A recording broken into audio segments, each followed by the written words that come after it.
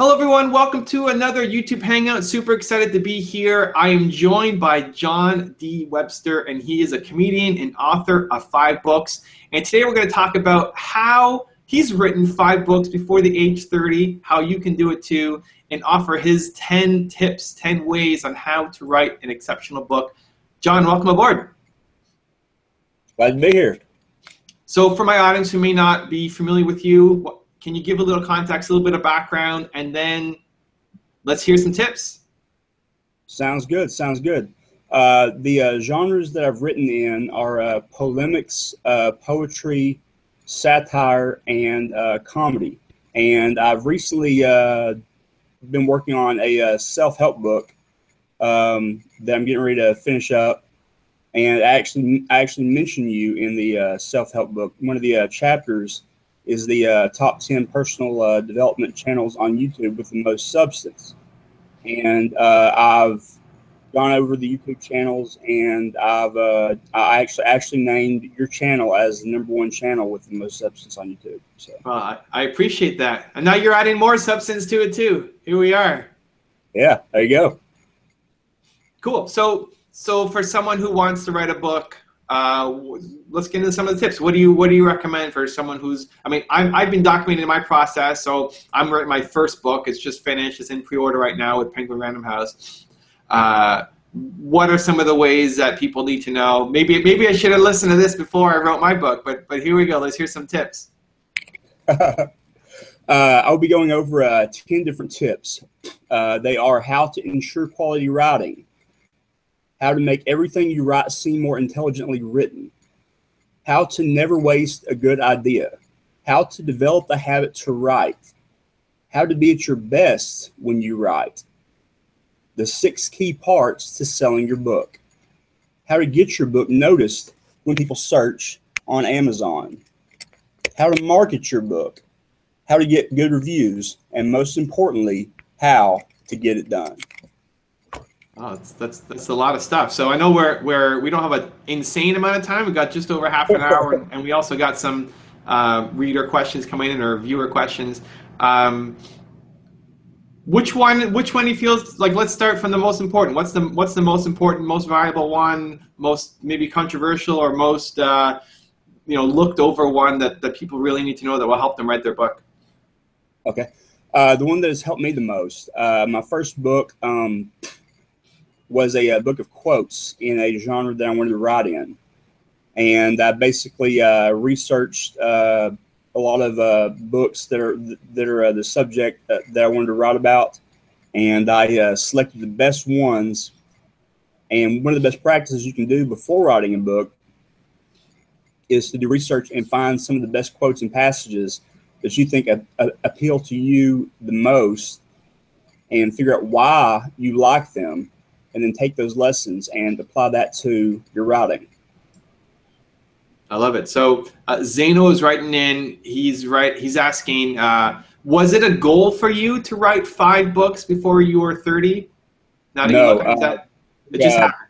Yeah, it just kind of crept up on me. The way it happened is after I graduated college, my stepdad wrote a book, and then my mom wrote a book, and I kind of saw that it could be done.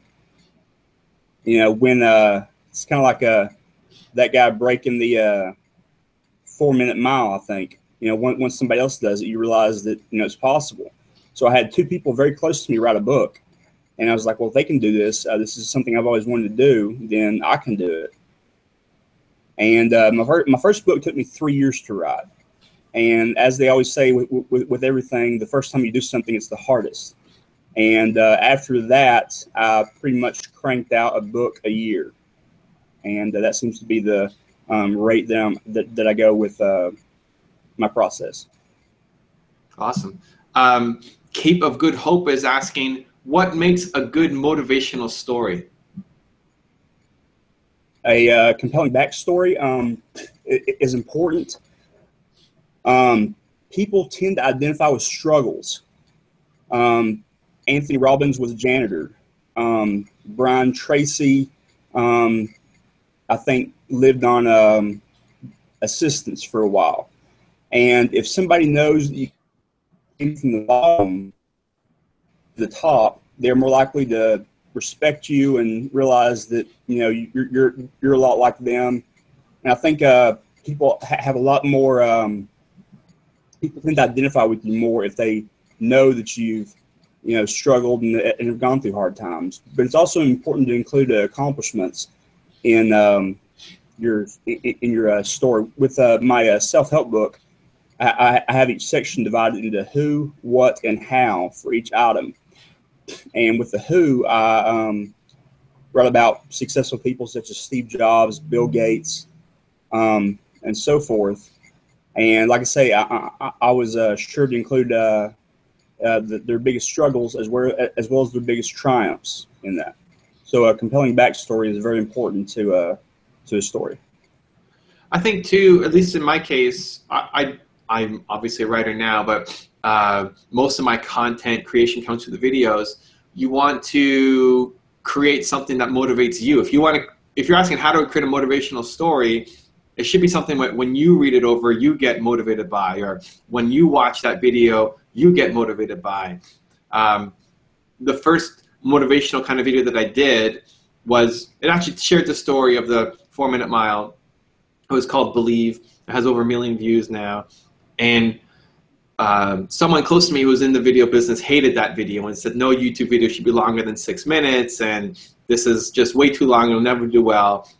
And it's just, I started doubting a little bit, like, hey, this is a guy who knows what he's talking about. But at the end of the day, I loved it so much, it motivated me every time I watched it, that somebody else must be motivated by this too. And so I put it out and share it. And so I think it's important for you to be the barometer as well. So like, it has to pass your asset test. You have to be inspired by it. If you're writing a self-help book, it should be something that also inspires you or have inspired you, and you've gone through that process to become better yourself. And so even in videos now, we do 3 to 4 videos a day on the channel.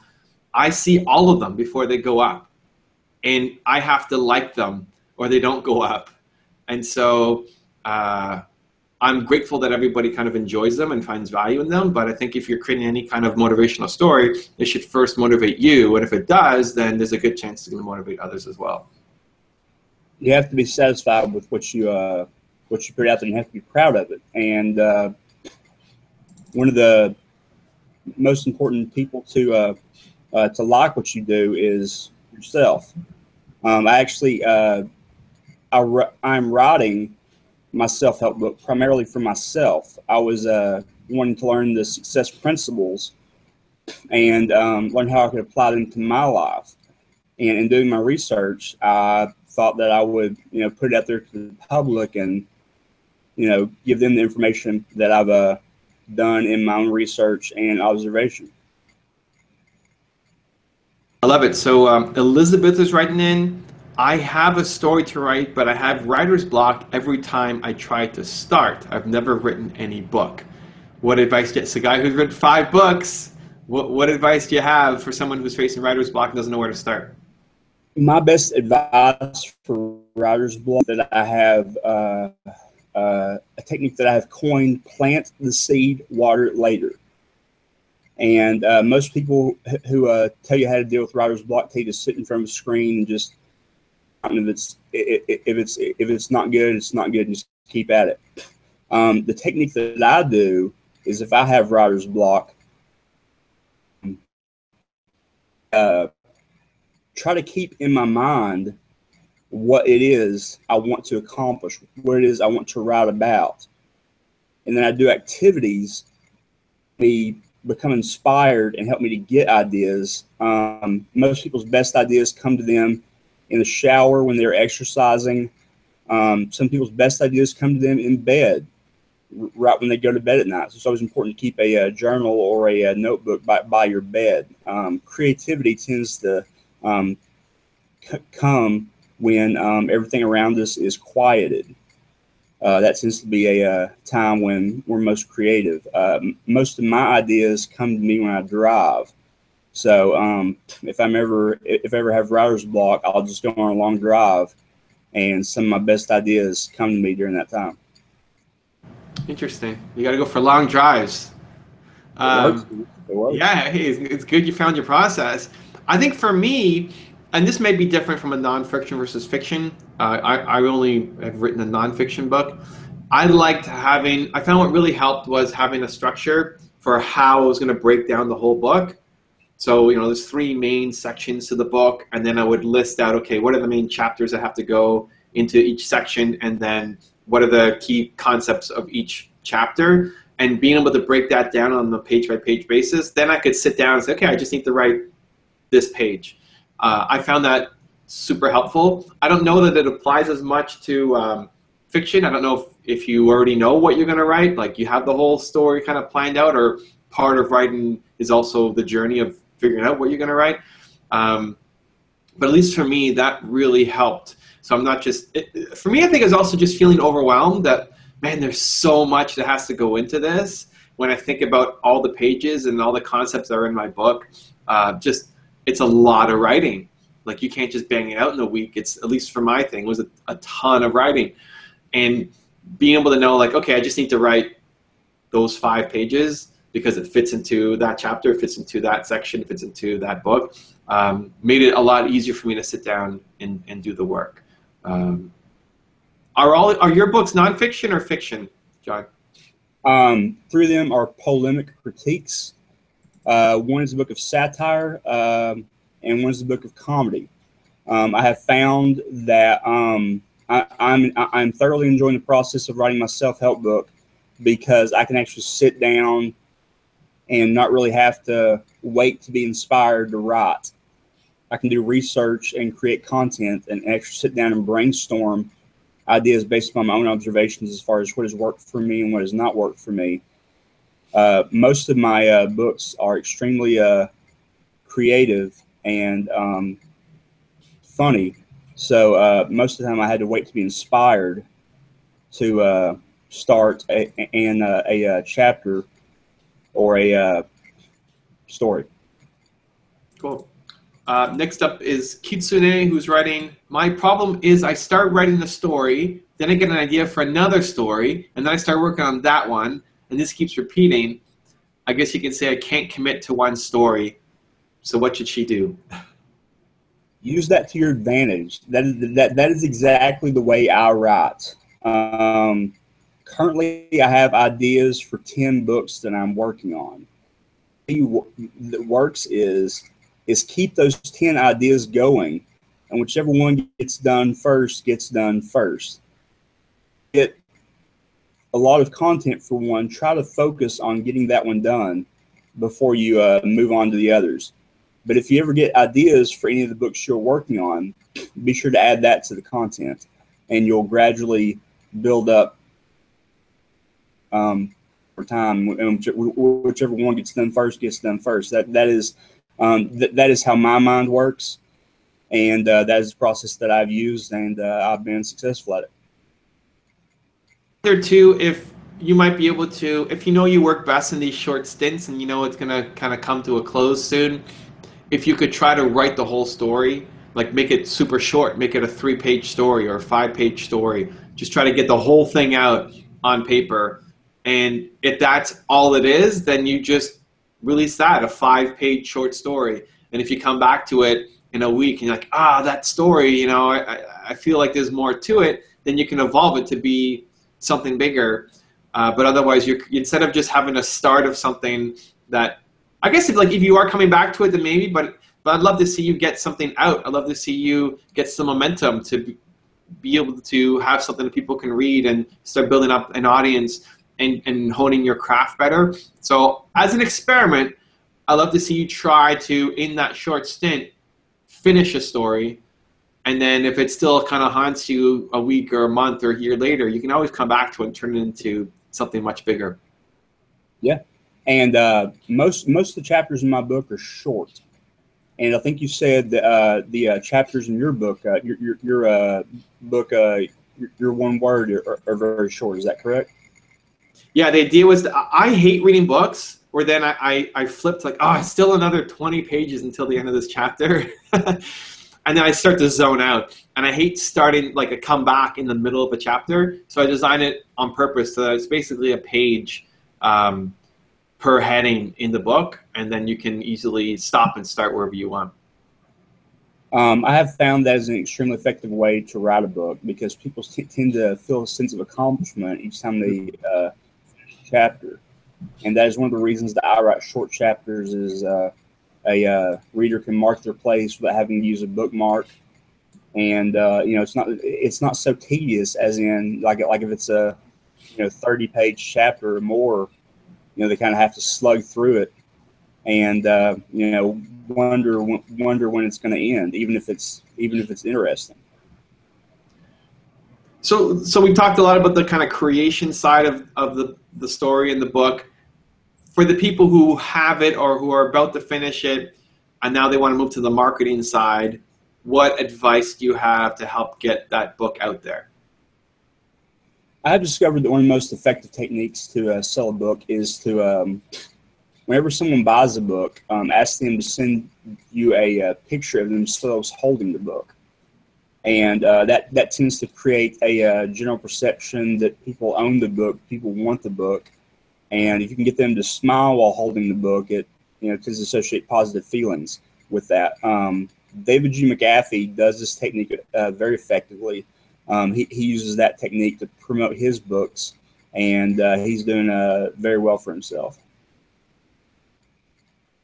So are you asking people then to like get their email address, or how do you get the message? Like if somebody goes to Amazon and just picks up the book, how do they know to write in and send the picture to you?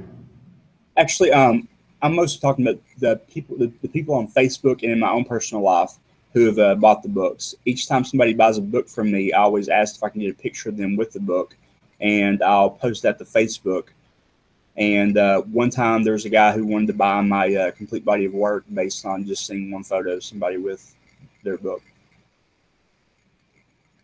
So my book's in pre-order right now, so I can't actually get the pictures yet. But somebody wrote in the chat, Zeno, I'll be sure to send you a picture of me holding your book while smiling, Evan, when it comes out. So you're already giving me some tips too to use once the book comes out. You mentioned in one of your 10 rules, Amazon tricks, tips, suggestions on how to get your book ranked and get orders for there. What do you have to share for would-be authors or existing authors about Amazon? One of the best techniques to make sure people can find your book on Amazon is to use buzzwords in your genre. For self-help, some of the most popular buzzwords are law of attraction, rich, wealth. Millionaire is a very good term to use. Pretty much any self-help book that has the word millionaire in it does very well. Rules, blueprint, success, principles, grow, think. Those are just some of the buzzwords that are often used in self-help books that people search for. And if you have those words in your title, then when they're trying to look up those topics, your book will come up first, and they'll be more likely to buy your book. Do you think everybody has a book in them? Do you think this is something that everybody should be doing? Everybody should write a book, or no? What I mean, there's that expression, everybody has a book in them. What do you think about that? Christopher Hitchens had something to say about that. He said everybody might have a book in them, but in most cases that is where it should stay. However, I am much more optimistic about that. I think that everybody should write a book. It's one of the most fulfilling things you can experience, seeing your name in print, knowing that you have a collection of your ideas that you have researched and is something you can be proud of. And if you're wanting a ego boost, people tend to think more highly of you if they know you're an author. So Teach 13 is writing in, what are your favorite books? The far as self-help goes, I've actually written down 10. See if I can remember them right now. My most favorite book is Think and Grow Rich. Another book is The Millionaire Messenger, which basically teaches you to sell your ideas, sell your knowledge. And that's something that I've been working on as being a life coach, basically research on self-improvement. And I've done some life coaching, and that has worked out. Awaken the Giant Within by Anthony Robbins is very good. Some lesser-known books are The Portable Pep Talk, and those are that's probably about 5 of my I forgot Life's Little Instruction Book. That is a collection of just pithy advice. Most of the advice is very good. Some of the advice in the book is kind of personal, kind of tailored to his own preferences. But most of the advice in that book is very good. Those are 5 or 6 of some of the self-help books out there that have helped me the most. I made a video about my favorite books for entrepreneurs, and the number 1 for me is a book called Radicals and Visionaries, which is out of print, but you might be able to pick up a copy on eBay or something. Basically what it was stories of famous entrepreneurs in 3 to 4 pages. So who they were, what they did, and what they had to overcome. And I found that for me especially when I first bought it as an up-and-coming entrepreneur, a struggling entrepreneur, I found that really, one, motivational to realize that, Oprah had a hard time when she was getting started. And 2, the specific things that they did to become successful I found interesting to me, but also in like 3 to 4 pages, so super easy to digest. At that time, YouTube wasn't really a thing, and I think my channel has kind of become that now, I think, of sharing the lessons of famous entrepreneurs and being able to learn from them. But I would basically read one entrepreneur every day in the morning just to get some motivation and excitement, because I didn't have entrepreneurs in my family, and so I found that super helpful. But I don't know how relevant it is to today's generation with all the amounts of books out there and YouTube videos and other ways to get that inspiration, but really helped me. The 4-hour work week also really helped me in my kind of planning and time management. I used to pride myself as being the guy who would answer email immediately, and I got a whole bunch of little stuff done, but didn't get any of the big things done. And so that just kind of opened up my eyes in terms of time management and how to plan my day, and that had a lot of big impact across my business and my life. So that one's easier to pick up. You can go to any store, you can find the 4-hour work week. Do you have a favorite fiction book? Favorite fiction book? Probably 1984. That was a book I read in high school. It just kind of gives you an idea of what this world can become if we, if we're not careful what this world can become.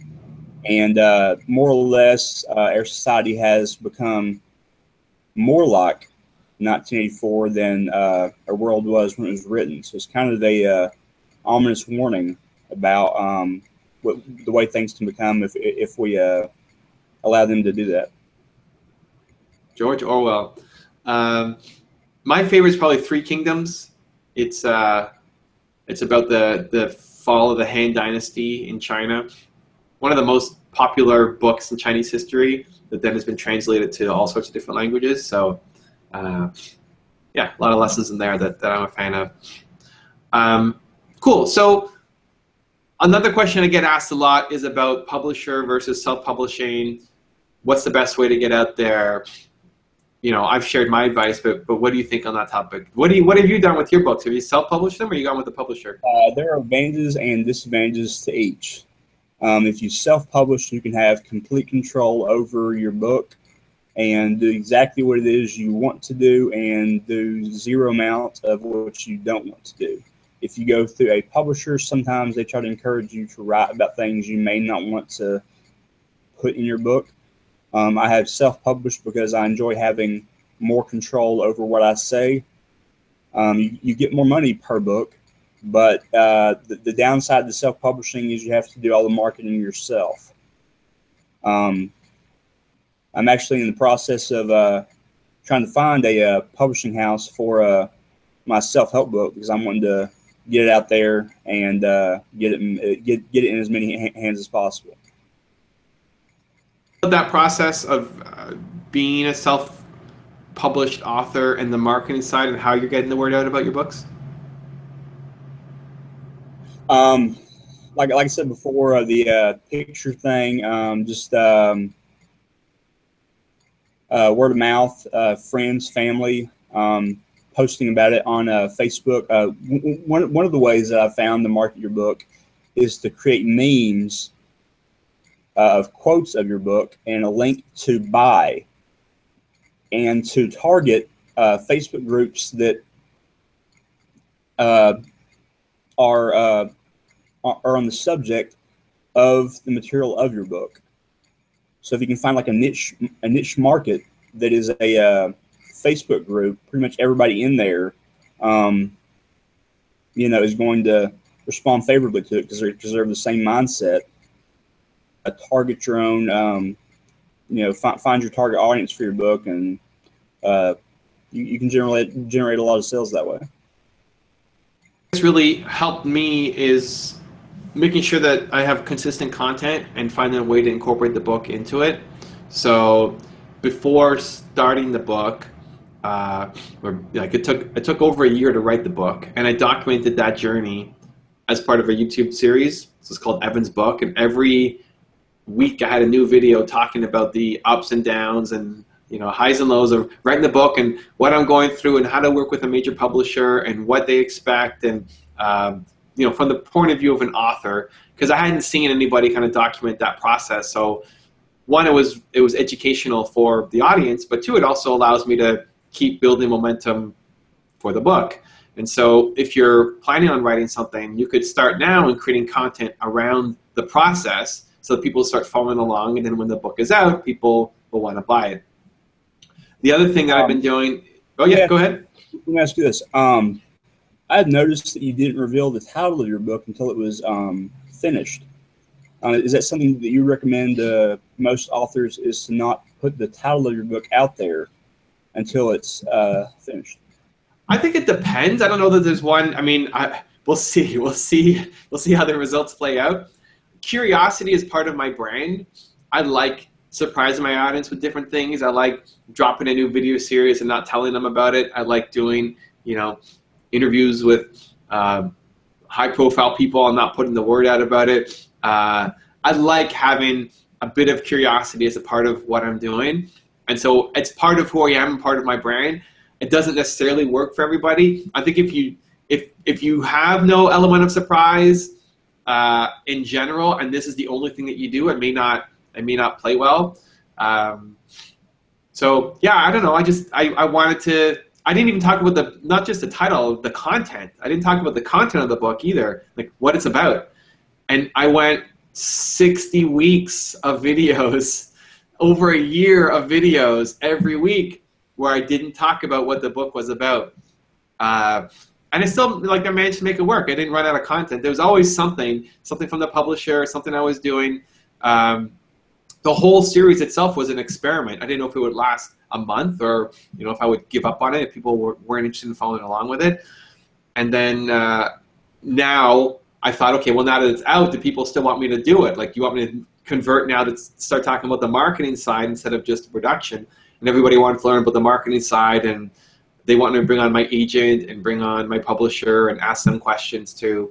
So it's been great to carry my audience along with me. And I think if people are starting to write a book, the marketing, for a lot of people who are doing the self-published route, at least what I've heard is they think the book is insanely hard to write, and then they get to the marketing and it's even harder. Because if you're a writer, at least you have the skills to write, and you can control that, and you're waking up every day and you have your schedule and you're in control.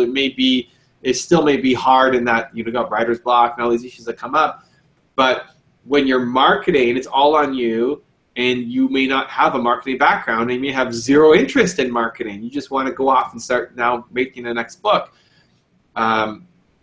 So starting the process, it is marketing, but it's not really selling. You're just giving people a sneak peek behind the scenes of how you do it, what you're talking about, your process, answering questions, and then you're building up some interest in the book. It allows you to talk about the book every week without it feeling like it's a sales message every time. So I found that to be helpful. A lot of people who've been watching the series have found it interesting for them, who they're considering about going through. Some people follow it just because they like me and they want to see what I'm up to and the process and the journey and maybe my frustrations or whatever. It's a little more real than like behind the scenes stuff than the other stuff that I put out. And some of them follow on because they genuinely want to write a book and want to deal with a publisher, and they're curious about the process and what people have to go through, and things that most authors don't typically share when they're going through. Like, my publisher is not happy with a lot of the content that I talk about, but I'm going to talk about it. That's what I do on my audience, right? It's real truth about what I'm going through. And I said, that's part of the deal. Like, if you want me to be out there pitching the book and selling it, then I have to talk about what I'm going through behind the scenes. So I think it works really well for me, and I think it could work well for a lot of people. Whether you mention the name or the content or not, at least having some kind of ongoing series, so you're starting the marketing before you even get the book out. I found that super helpful. Have you done any of that kind of stuff, John, for your books? For the most part, for some of my books, I have included some of the chapters originally started as articles. How well the articles did, I decided to arrange them in order of some of the best performing articles in the very front of the book, and some of the articles that still did well but didn't do as well as some of the others toward the end. The very first chapter in one of my books is by far the best, and that's like I had said in the 6 key parts to selling your book. The first few pages need to hook the reader and get them to buy. So your first few pages just need to be outstanding. Some of your best work to get them interested in the book. I think too, making sure that it's a book that you really feel passionate about. When I first started the book process, my agent introduced me to a literary agent, and my agent was convinced I need a book. Like, Evan, you need a book. It's going to open up doors for you. It'll get you speaking gigs. Like, people take you more seriously. And I honestly felt like I don't need a book. I got a popular YouTube channel. I can open up doors by myself right now. Like, the importance I feel of having a book declined compared to where it may have been 10, 15, 20, 30 years ago. And I didn't have a topic that I had a burning passion to write about, but he wanted me to go through the process. So the first version of the book was going to be around modern success, like my YouTube channel, sharing the lessons, the top 10 rules or whatever. And at the time, I didn't feel inclined to really write a book about that. And so I was like really slowly going through the process. And at the time, I was discovering, my one word and using that, and I was super interested in how I could apply Believe to the rest of my company and build a movement around it. And that's when I switched and said, guys, here's the book I want to write. This is what I want to write. This is it. I'm so excited. And they didn't think it was a book. They thought, that's like a worksheet. That's not a book. I said, if I'm writing a book, it's going to be on this. So you decide what you want to do. And so they came on board, and that became the book that then I spent a year plus writing.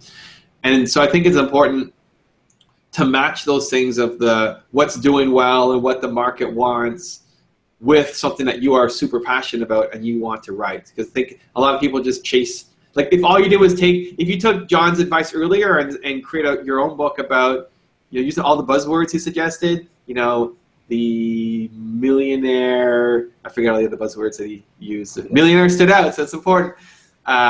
If all you did was write based on buzzwords, then you're going to fail because you don't have an expert opinion on it and you can't contribute value to it. Those are tweaks. Those are like extra things that you can add on to make it more appealing afterwards. So it's making sure that you you are passionate about the subject that you're writing about, not just because it's trending right now. And I think that was an important lesson for me in writing my book, that I didn't do the easy one. I did the harder one that I've talked about before. I've talked about Believe in my one word on my channel.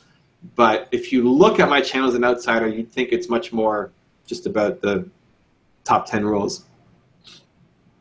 Yep. I love it. Well, it's crazy how quickly half an hour comes up on us, Jon. For people who want to learn more about you, check out your books, follow you, see what the latest thing is you got going on, what's the best way to reach out? The book of mine that is selling the best is the audiobook version of my comedy book, which is One Big Joke and 300 shorter ones on Audible. That has by far been the best seller. So far, it has an all 5-star rating. And congratulations! Thank you. I appreciate that. I think that with each book, I've gotten better and learned what has worked and what learned what not to do. But Evan, thanks for having me on your show, on your podcast, on your channel, and I will be sure to send you a free signed copy of my self-help book when it comes out. All right, looking forward to it. Thanks, Jon, for the advice. Thank you guys for watching. Continue to believe, and we'll see you soon. Thanks.